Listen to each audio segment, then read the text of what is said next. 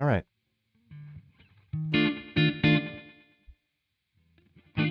Working? Howdy.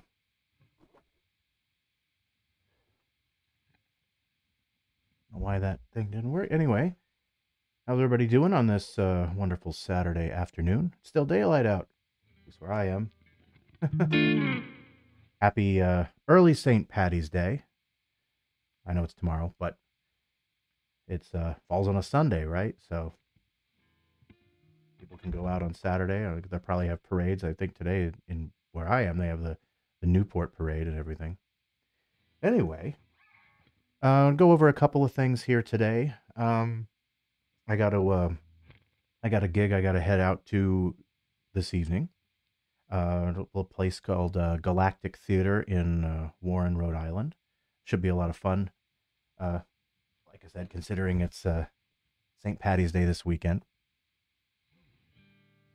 And let's see. I was going to go over a couple of things that I think about during the week, and I can talk about on the stream. And one of the things is I might have mentioned it before, but pedal steel licks on the guitar. Always kind of fun to play. So one that, of course, you have your standard stuff, right? Like stuff like that. You know, so you're bending to this major chord, so you're bending to the D. So if you're always wondering, like, oh well, what do I play? Just if you have this, think of this bar chord shape. Just move it down 2 whole frets, and those top 2 strings, when you bend them up, bend the second string up, that's going to be your D. And then when, of course, you're the other way, when you're bending the third up, that's what you're doing, you're bending the third up, which is what gives it that sound. Wherever your little finger is on the neck, it's here, that's going to be a C. If you want D, there it is. So that's your standard type pedal steel stuff. This is a cool lick that I like. It's can be used kind of. I end up using it on a turnaround. You're going to the 5, you're coming back to the 1, and you can go very country-ish. Yeah.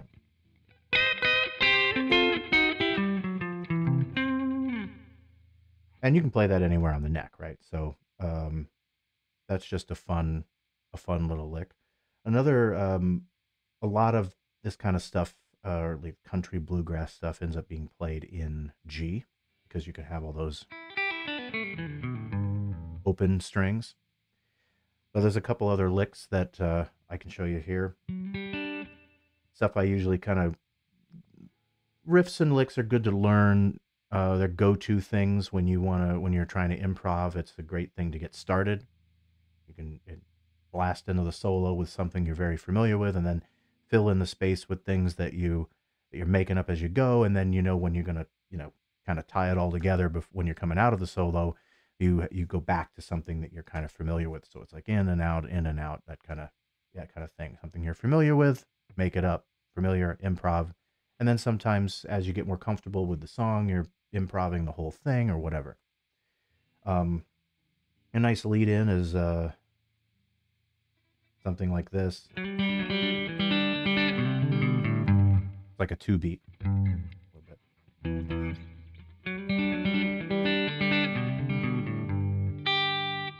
Right? Or something like this. Or right, do something like that. And this kind of like sort of chicken picking. It's kind of cheating a little bit, but it's play that 7th.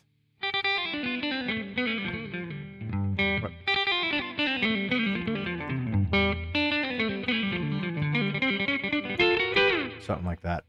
And that you can just kind of throw it in. I mean, that's pretty fast, obviously, if you're playing a 2-beat like that. But yeah, those are kind of a couple of ideas. And of course, there's always the classic pedal steel type chord, which is a 9 really. You're just omitting the fifth. So again, whatever top string you're playing, that's your root note based off of that. So this is a G, so I'm going G, B, A, F natural. So F natural is your 7th, A is the 9, B is the 3rd, and G is the root. So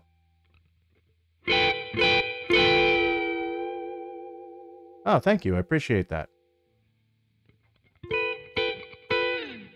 We got a new video coming next week. I actually just finished recording the bulk of it. Got a couple other things I got to do. Somebody asked for 20 Flight Rock by Eddie Cochran, so I went over that and did the solo. Tried to learn the solo as best as I possibly can. Some of that older stuff is hard to hear exactly what's going on, but yeah, it's kind of it's interesting. You think you know something, and then you go back and you learn. Oh, that's totally different than what I've been playing. So it's good for me too to kind of revisit a lot of this stuff, especially when you play this stuff live all the time. You learn it one way, and you learn it as close as you can to the original, and then as you play it in a band, you start to develop your own style and your own way of playing it, which is good, I think. But then you go back and you listen to it and we're playing it totally different now, and you don't even realize it, and it just happens organically. Yeah, and then the one after that, somebody requested Rockabilly Boogie by Johnny Burnett and the Rock and Roll Trio. So that'll be a fun one. I never have played that live, I don't think. I've played, like, backed people up playing it. I've never played and sang it, but it's always one of my favorites anyway. That whole album is great. Let's see. So yeah, there's that stuff. Something I wanted to mention is picking different picking techniques is something that I kind of do, and I didn't really notice it. I don't know if I've ever explained it before, but you can create different sounds. Obviously, you have your pickup selector, but you can also pick in different areas of the neck, and I'm sure you can hear it acoustically, and it makes a huge difference. And when you think about it live, you can create a kind of a thicker blues tone than if you're on something more kind of country or rockabilly western sounding.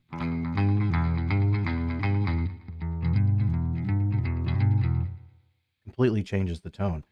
So flipping to the rhythm pickup, and you can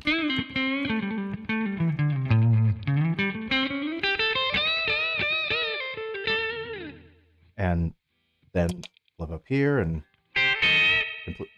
move the pick around and get different sounds. And of course, depending on the amplifier you're playing through and the pedals and everything is going to make a little bit of a lot of difference. And every guitar is a little bit different. Sometimes you get more of an effect or less of an effect depending on what pickups you're using. If you're using both or using just the one or the other, and that's something to keep in mind, that you're looking for that tone. I would always been after that sweet. To me, it's like the sweet blues, thick blues type sound, and obviously that's the player as well. It's not just the gear, but you watch them play, and they're playing up here on the neck, and that's what's giving it that kind of sound to it. And kind of palm muting a little bit, maybe you get a little squeal, a couple of squeal notes in there. Again, depending on the setup that you have. If you have a compressor, sustainer pedal or something, it's going to be easier to achieve that. I don't play with anything like that, so it's just guitar, delay, and the amp. And occasionally I'll hit spring verb or whatever. Yeah, that's my delay. I don't know if I can see it. The delay pedal board. It's just the Spring King, the Dan Electro Spring King.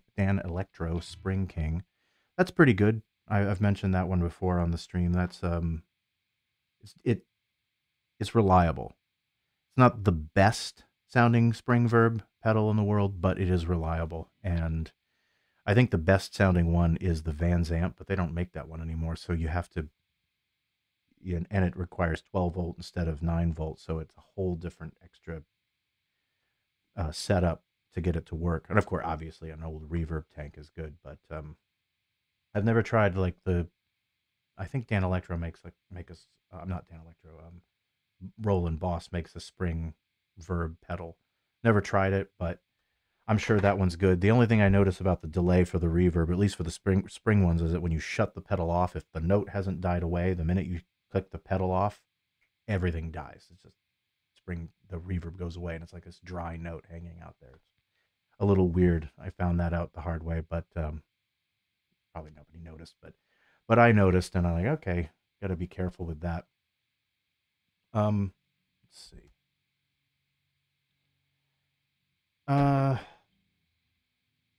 Still going along, trying to get these videos out. I try to get these things posted a little sooner. It's just trying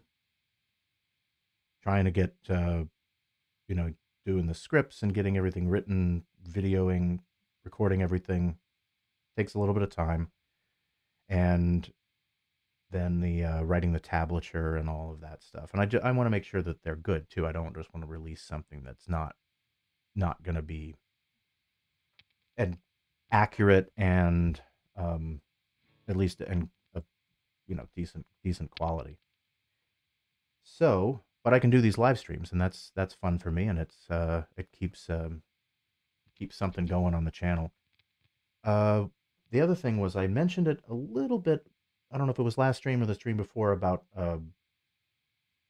picking on the guitar. So when you have the two main different styles of picking, one's called alternate picking and the other one is economy picking. Alternate picking is where you're going, of course, alternately, down, up, down, up, down, up, no matter whether you're changing strings or not, right? Where economy picking is when you go from string to string, you're going down to the next string. So you would always go down. So right here, I would hit down. I'm hitting down. If you were alternate picking, you would do an upstroke for the next note. But with economy picking, you do another downstroke.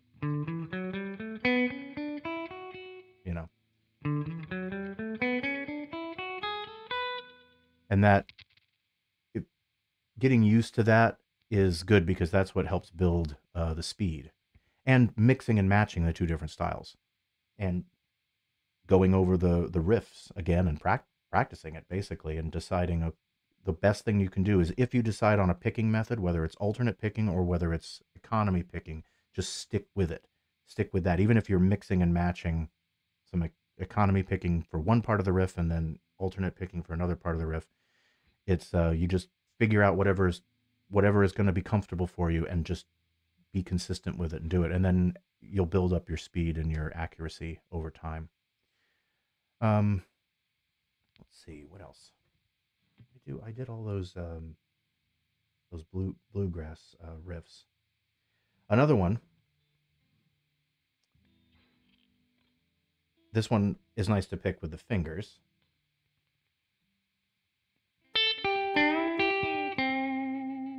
Like that.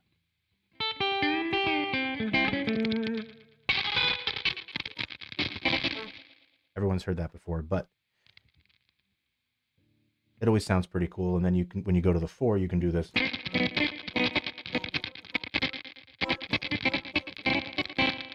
All double stops, playing around with the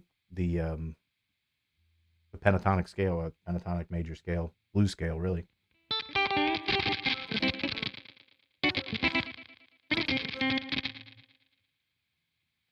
Sounding all right?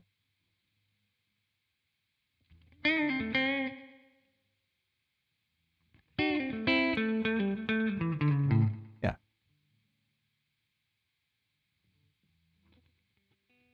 What's the other one in there? Oh, yeah, you can do something like this. If you're on an E,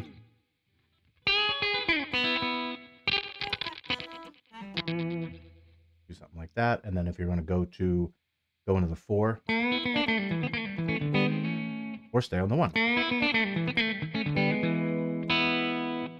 However you want to do, you can do it up here too. Do something like that. That's always fun, especially doing like, you know, it's a cool little sound. You get it really get rocking, right? um, all right. Let's see. Yeah, so got a couple of videos coming out. I'm probably going to keep this stream short today. Just get ready for get packed up and get ready for the show later. But if yeah, if anybody has any questions, comments about any videos they would like to see, any songs you would like to see me go over, break down, tablature. I'm writing the tablature out for a lot of these tunes. I know that when I was starting, it would have been very helpful to have tablature examples of a lot of these tunes, especially the rockabilly stuff. I mean, there's a lot more resources now than there used to be, but even then, even now, it's still hard to find. Looking up some of this stuff, just the history of some of this stuff is tough. It depends on the tune, really. The Elvis stuff, of course, that's easy. That's everywhere. But trying to look up the Johnny Burnett stuff is a little tricky. It wasn't really so prevalent online. They have some articles about the band itself, but not necessarily Pro Tools freaking out. Not necessarily the individual songs. So some of this stuff is a little obscure, and it's, of course, if you're in the rockabilly, it's or Johnny Burnett. That's not obscure at all. Well, as far as the mainstream is concerned, it's definitely obscure. Um, so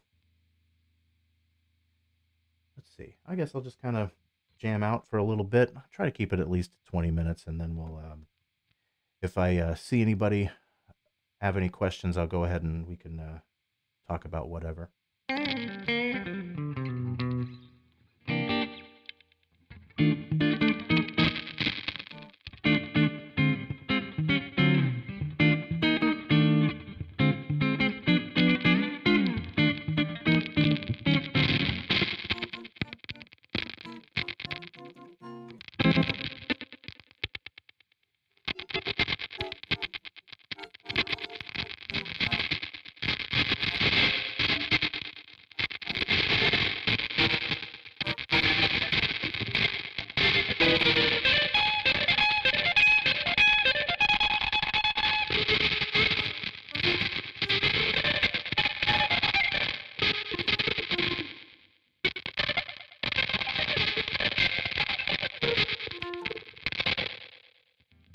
I hear sounding a little weird to me, but it's probably just the headphones.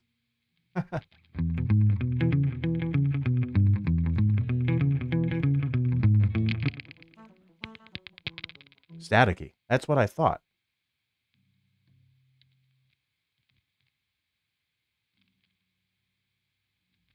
I wonder if it's distorting here.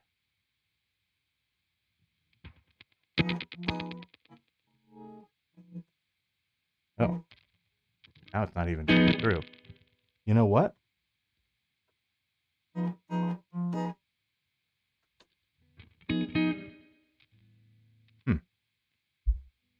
going to try something here. I'm going to switch guitars.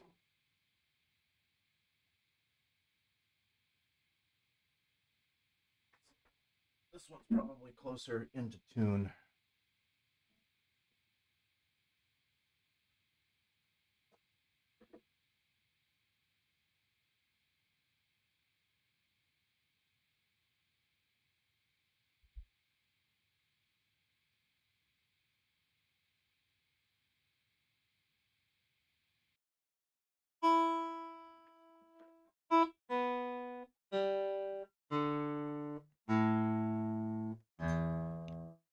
up a little bit there. It seems good.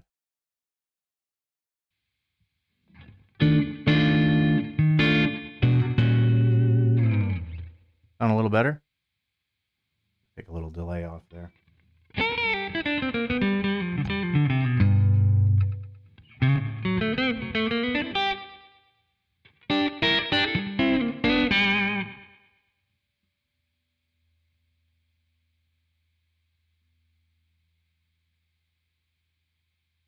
Still working out bugs here.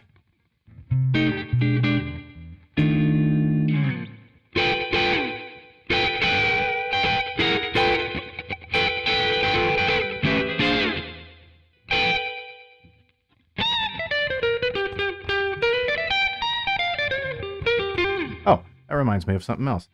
So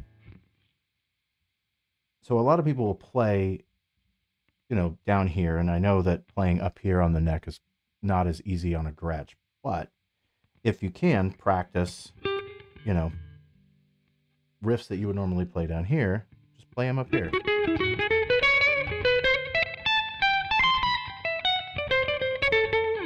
Helps out with your precision picking, and also just you get the wider range of the guitar than just with the than just playing everything down here.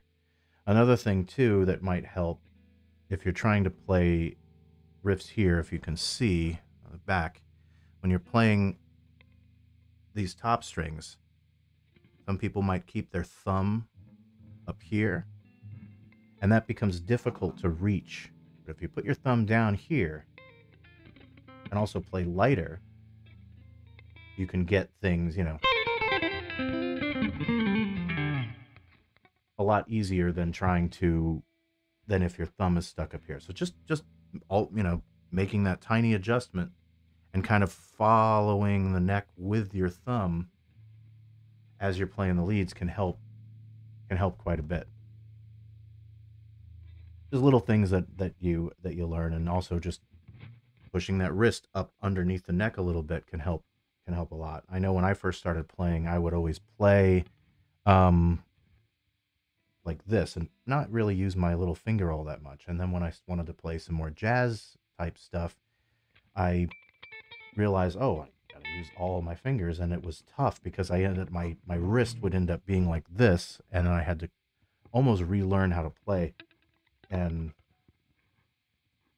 to finally be able to get some of that stuff. But it's worth it. Take the extra time, and then it'll make those other riffs later on easier, and it makes just everything in general easier overall. Well, all right. I hope that guitar problem wasn't too bad, but hopefully that one's better. Sounds good on my end, but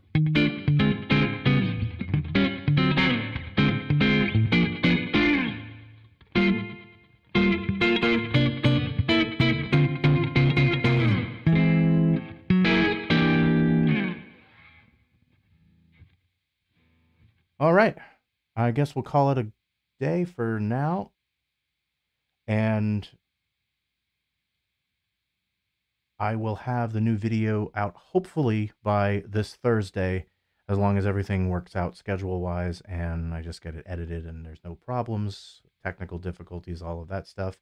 And I'll do another live stream. I want to do the live stream as well after the video. Sounds good? Okay, great. Thanks. Ah, it's a guitar. Humidity started kicking up, started getting warmer out, and crackling. So the one problem with the electronics in general. I've noticed it more with the Gretsches than anything else. For whatever reason, the electronics will start to crackle. But I guess it happens with every guitar. But always carry contact cleaner with you.